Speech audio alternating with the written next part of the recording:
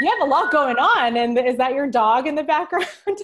That's my parrot in the background. Your parrot. Yes, I have 2 parrots. She just went, "Wah!"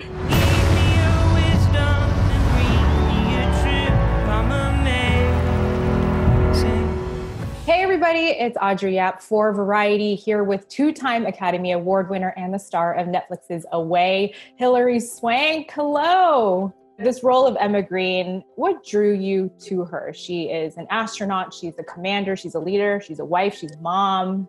Probably all the things you just said. I think the idea of the modern day woman who is juggling everything, family and work, and having a dream, wanting to live your fullest purpose while also wanting to be the best mom and wife that you can. She's in charge of all these people's lives, and she's vulnerable, and she leads with authenticity and honesty and sympathy and empathy, you know, all the qualities that I think make a really good leader.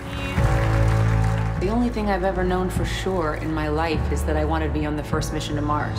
As much as this show is about space, and that part is obviously very compelling, when I was watching it, I was like, this is really a show about women who lead. And I think from the very first episode, how sometimes that leadership is called into question. I wonder if you've experienced that in your life, if that part resonated with you. 100%. I speak my mind. I don't muddle my words. I'm kind of very to the point. And a lot of times I think women who are like that can be deemed difficult or challenging, or, you know, there's a lot of adjectives that go with that. It's so stereotyping of gender, like that one gender can be this and another gender that, and if that gender is this. And it's time to allow everyone to be the colorful people that they are. Had this role been written even 5 years ago, though, it would have been very kind of steely, you know, it would have been very matter of fact all the time and almost like hard. And what's so great about it is this is a woman who doesn't have all the answers and says, I don't know. Her vulnerability is seen as a strength rather than a weakness. And we're taking steps into breaking down those stereotypes. And with a show like this, that has all these different ethnic backgrounds, it breaks through all the stereotypes of Asian people, Russians, Black Jews. It is saying, you know, these are these people and this is how they're seen. But when you get to know them, you see the humanity under all of them, and that they all have a vulnerability, and they all have a desire to live their fullest purpose and to give and receive love. I think we can talk about spoilers because the show is out, you know, at the end of the season. Everybody's wondering what's the fate of Rema. That's my celebrity couple name for Emma and Rom. Oh, that's funny. Rema. I haven't heard that one yet.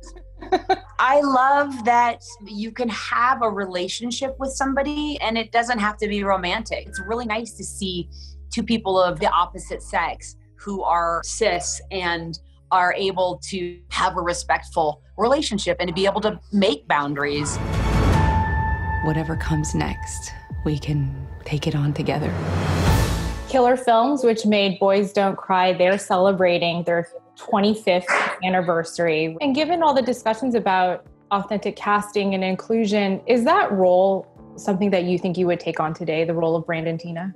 Thankfully, we now have trans people who are, you know, they're actors. Not that they weren't before, but I mean, trans people weren't really walking around in the world saying, hey, I'm trans 21 years later, where not only are trans people having their lives and living them, thankfully, we still have a long way to go in their safety and their inclusivity, but we now have a bunch of trans actors who would obviously be more right for the role and have the opportunity to actually audition for the role. The Academy, they put in some new inclusion rules recently.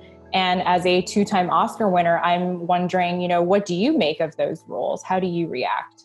In order to create change and to really make people tell stories that represent the world in which we live in, which is a colorful world full of all of different types of people, rules like that need to be set. But there are so many stories in my 29 years of being in this business that have been told from a white, straight male's point of view. And it does a great disservice to people who are living in the world because they don't get to see themselves represented on the screen in a way that makes them feel seen and heard. So I think for the most part, it's a good thing, and will just make people finally include more minorities and females and people of all walks of life as writers, as directors, and as the actors. We will return home. You're my reason to hold on tight.